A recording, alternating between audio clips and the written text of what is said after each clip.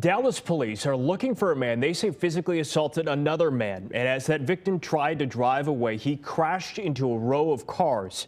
It happened at an apartment complex in the Design District northwest of downtown. Fox 4's Davis and Tendry reports.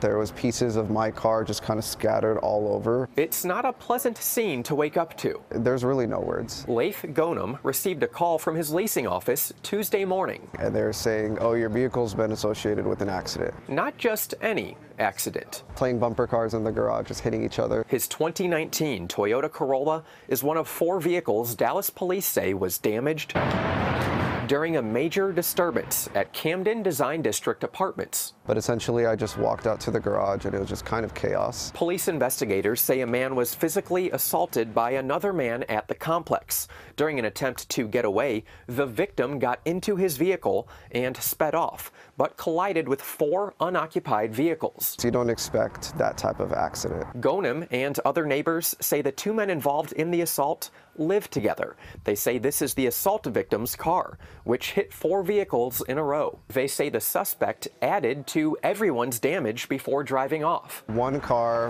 running from his significant other drove into my car, and then that car reversed into his, both colliding, double impact into mine. Multiple neighbors tell Fox 4 they've reported past violence between this couple to apartment management, but it's never been this bad. Maybe if this was something that was handled, or if there was like a security guard in the garage, it could have been avoided. Camden Design District's general manager declined to answer questions from Fox 4.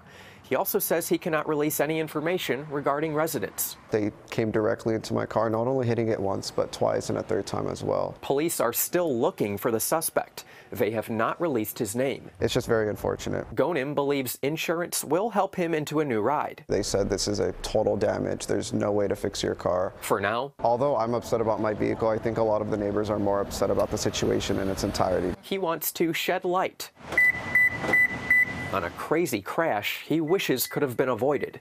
David Centendry, Fox 4 News.